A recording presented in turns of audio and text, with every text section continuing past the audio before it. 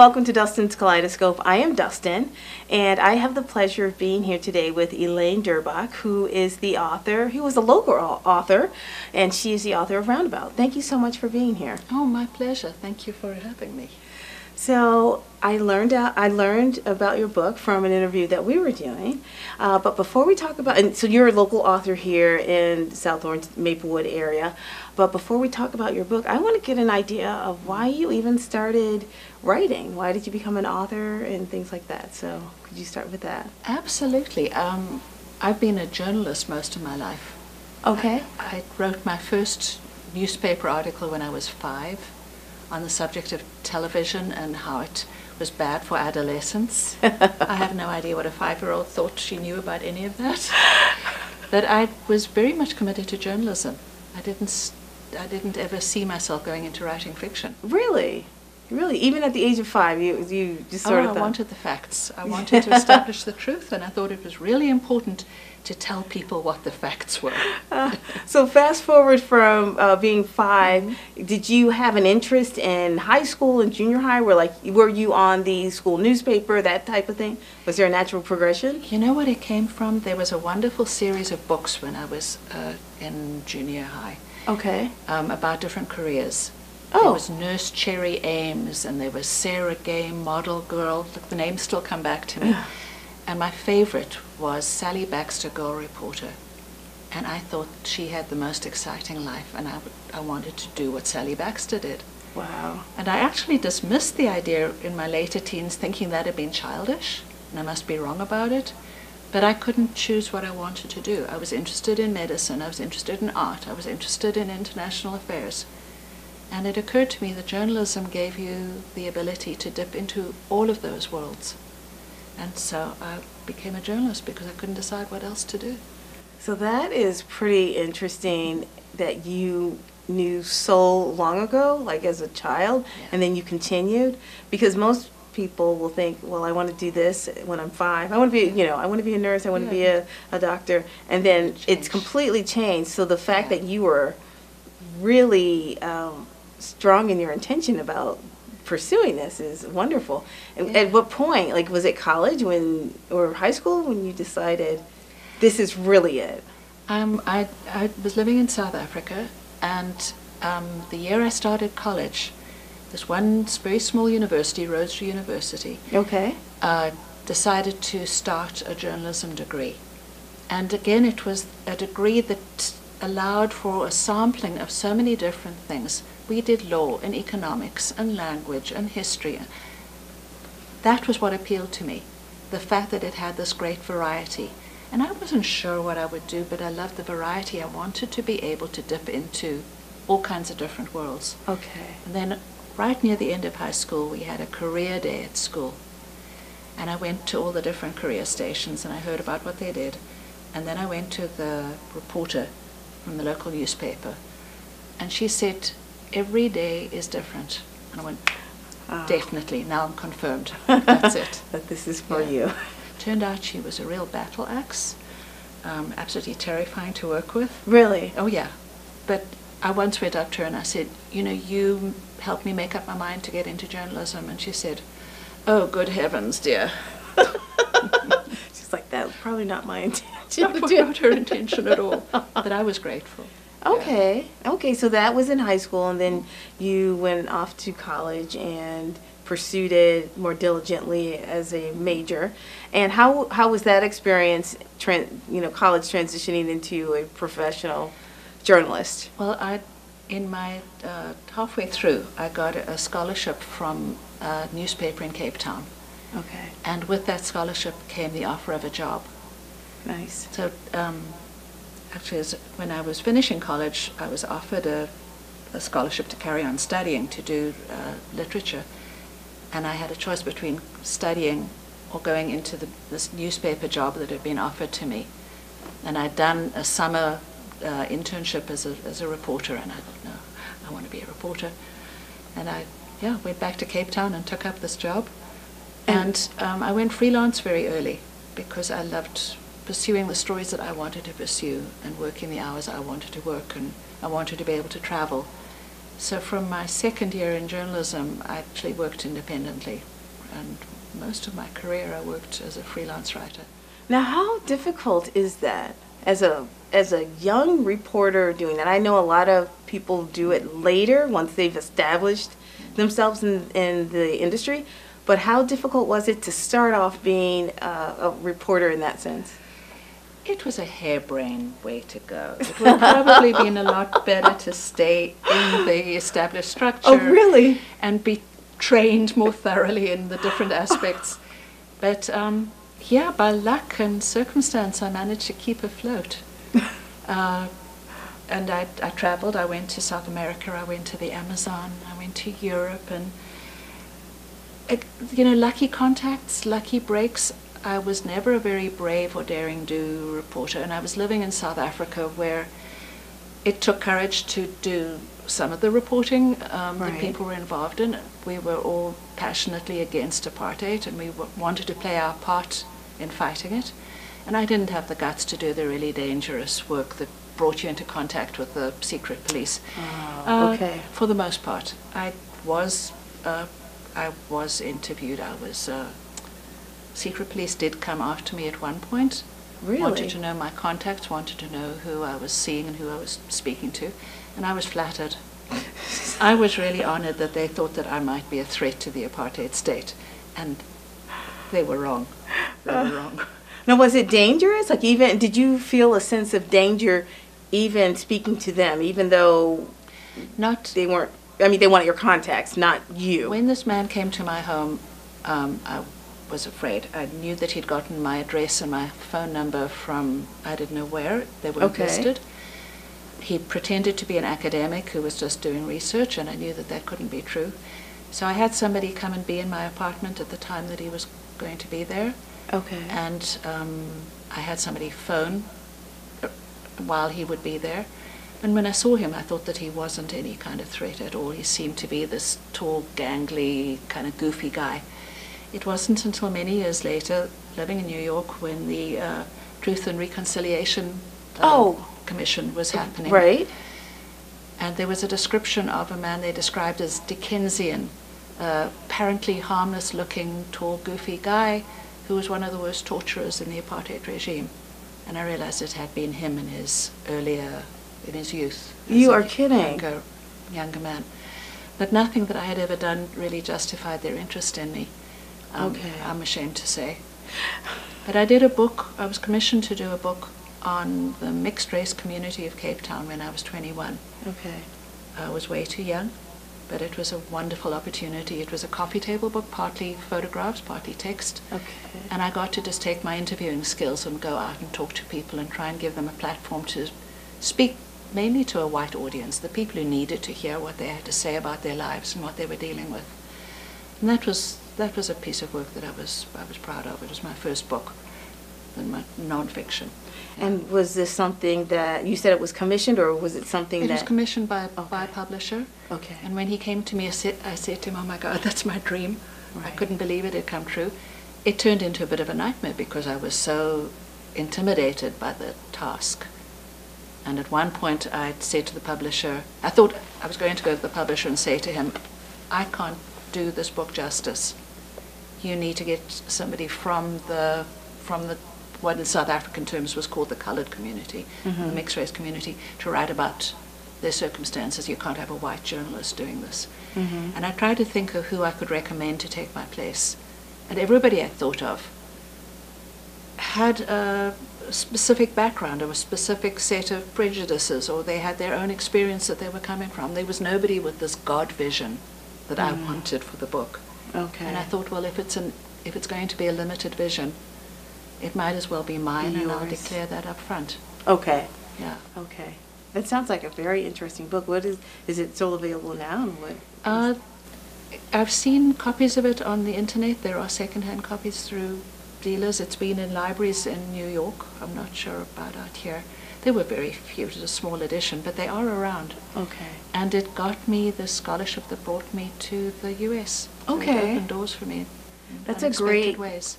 transition, because I wanted to find out how you got to the U.S., and it sounds like that was the way.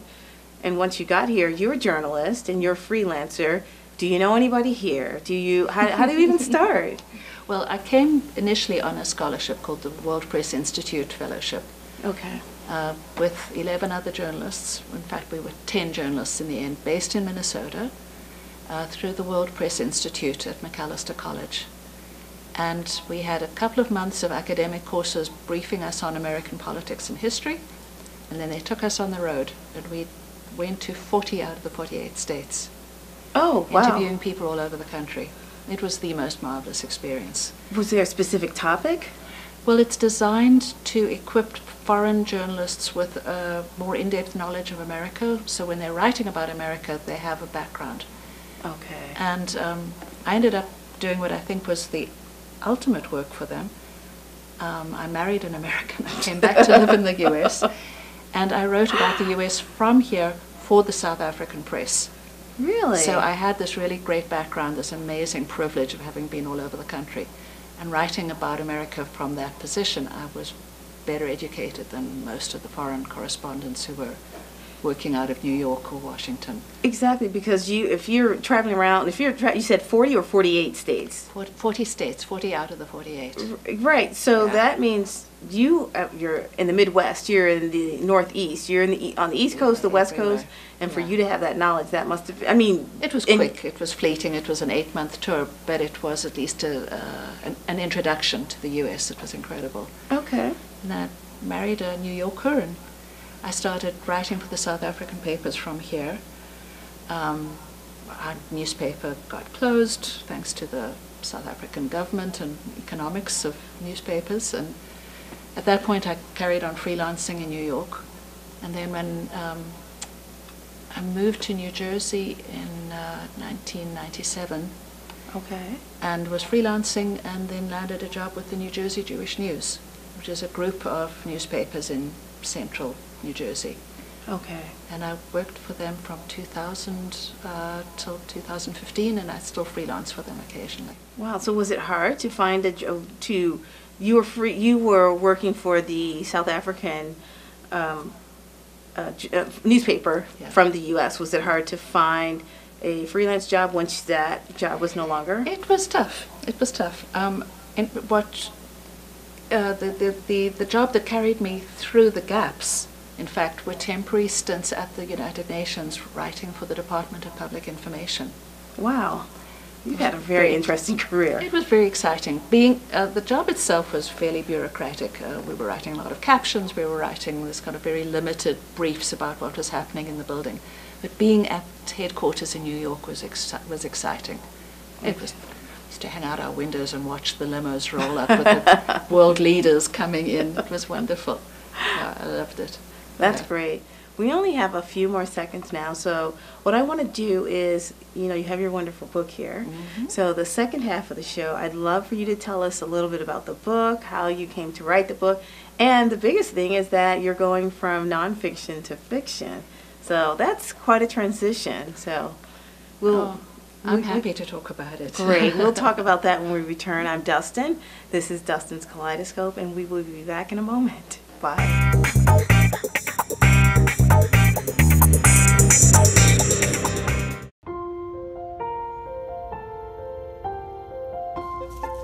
It's an onion.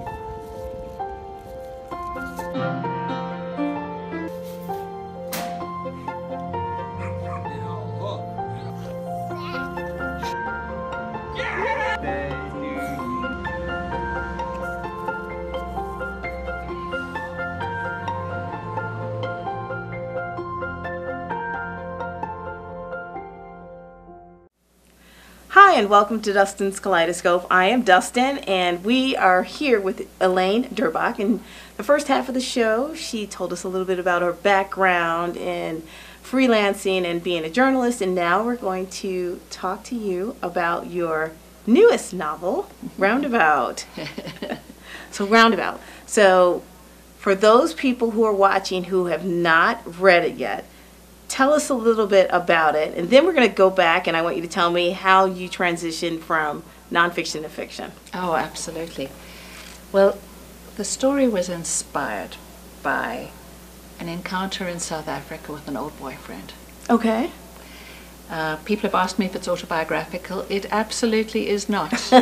other than the fact Just that the get that out of the character way. has lived in South Africa and lived in the US. Okay.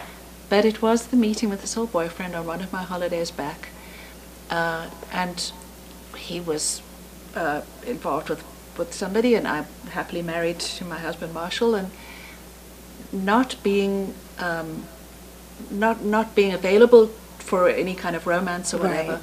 we became better friends than we had been way back. Really?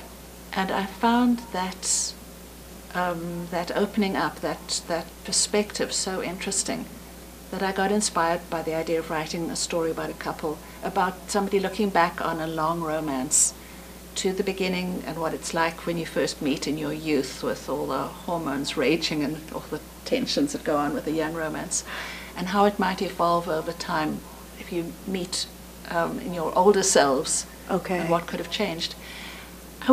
I might one day write the story about a relationship that ends in friendship, but I couldn't bear to do it with my characters. So I have them get back together in their 60s. Oh, okay. 40-something years after they first met, they do finally settle down together. And that's not giving away anything, because that's established right at the very beginning of the Okay. book. And what's established too right at the very beginning of the book is that he dies. And the story is told by the woman looking back over their lives, which is where the title comes from, Roundabout.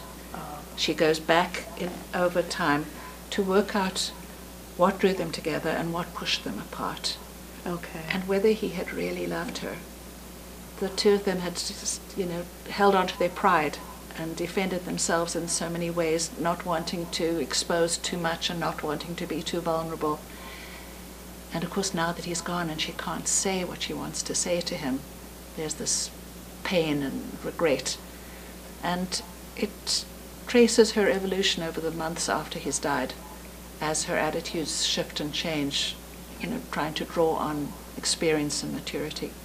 That's just riveting, because when you think about it, as you were explaining about how neither of them could actually express how they really felt, it was almost like prideful, like I don't want you to really know who I am or how I feel about you. Exactly. So that's got to be tough. And now, after the person has died, there's nothing you can How really... do you put it right? Correct. How do you put it right? And she needs to come to terms with that. And as much as she's known her own vulnerability, she had not fully understood his. But Okay. both parties in a relationship have hearts that are vulnerable for their own reasons. And people put up masks and they put up barriers to keep themselves safe. Right. And slowly, through her own process, she has to let down those barriers and acknowledge where he was coming from and where she was coming from. So that's there are lots of layers to these kind of characters. First of all, how are you able to get inside of your characters and express such deep emotions? I mean, because that's not very easy to do, especially in the written form. Like, there are obviously aspects of me in the character. Okay. But I was very determined to, although it's told in the first person, so I'm telling it through her thoughts and through her feelings. She's a petite little redhead ballet dancer. As you can see, that's not me. I've got 2 left feet, I can't dance at all. But there's a very strange process that happens in fiction. When it first happened with me, I was blown away, I was dumbfounded, and then I began noticing, reading what other writers say and hearing other people speak, that this is a phenomenon that really happens in fiction writing. The characters take on a life of their own. And Now, was this because you were coming from the background of nonfiction writing? I'd assumed that, that you chose between facts and making things up. Right. And in a way, I discovered that making things up taps into almost a deeper truth. Obviously, this material is somewhere inside me. Okay. It's somewhere in my experience. Right. It's somewhere in my memory bank. But the characters were doing things that I didn't foresee. I knew that they would arrive at an end point. I had no idea how they would arrive at that point. And quite often it was, oh, oh, that's what you're going to do? And sometimes it was, no, I don't want you to do that. No, that's not what I intended. But that's what the character's doing. And the character has an inherent reality of their own. Right. That in the end you have to go along with. And of course there are days when they don't tell you what they want to do and they don't show you where they're going, and it can be a really heavy push uphill trying to make this vivid and real. But when there's momentum, it's as if they're dictating the story. Now, can you break that down so I understand it? Because it's almost like the way you're explaining it, it is though the characters have taken over your mind and they are writing for you, and you are looking in saying, wait, what are you doing? I wouldn't have done that, but why are you doing? Like, explain how, as a writer, how you're able to tap into that. That just sounds amazing to me. It's the most extraordinary feeling. And when it's going well, it's the greatest joy I've ever come across in work. It's magical. And it does tap into the whole of you. You know when you have a dream, and the dream taps material that you don't know you knew. Yes. And you don't know where it comes Yes. from. Maybe it's movies or books that you've seen, but quite often it's stuff that you can't source. That's kind of what happens when the momentum is rolling. So for instance, in this, my main character, Sally, meets a man. She's been away from Felix for some years, and she meets this American called Charles, whom she marries. And Charles turns out to be a I had so much fun writing Charles. He has a limp from polio, and he's a very elegant man. He's a professor, very smart, intelligent. Even when the marriage is going wrong, she still finds him interesting. But he plays up his vulnerability, and it draws women to him. It draws his students to him. And he uses his vulnerability to lord it over people. Really? He's a faker, and it takes her a long time to get over wanting to protect him and wanting to shield him, and realizing that he is in fact abusive. Okay. It was so much fun writing Charles. Well, and I had no idea what he was going to be. He's this spoilt, arrogant, exploitive human being. and when you're writing him, are you like in the zone? Are you only writing about him in just sort of a vacuum, or are you writing him from the perspective of this is how this person will react to him, this is how this other character will react to him, or is it just Charles? The book is quite brief and it's quite simple. It in one of those great big tomes, Right. there might have been multiple perspectives on him. This is Sally's perspective. It's a very simple line all the way through. So it's how Sally sees him. Okay. Okay. Which I suppose in a way takes less courage than really immersing yourself in an evil character. He's not evil, but the writers who allow that, who really plunge into the evil characters, I don't know how they go to sleep at night, how you shut it down. But we're with Sally's view of him. So we go through Sally's learning, and we go through her pain, we go through her anger, but it's that one window on him. So Okay. in this case, it's a fairly simple, fairly, one-dimensional view in a way. Okay. And more of a question about your writing style. When you're writing about, it sounds like you're really into the characters and you describe them. How do you write? Are you like in an isolated part of your home? Can you be in a busy place like a Starbucks or a library and still write just the way you just described, or what's your writing technique? I've found that when I'm writing, when I'm really moving ahead with a story, I totally lose touch with where I am. I need to be in a safe, peaceful space. Okay. I felt bad for my husband. He would walk into the study and I would barely look up at him. I didn't register what he'd said to me, and he would try and tell me about something and I wouldn't pick up on what he'd said. I would completely forget about time. I'm somebody who likes eating. I like eating a lot.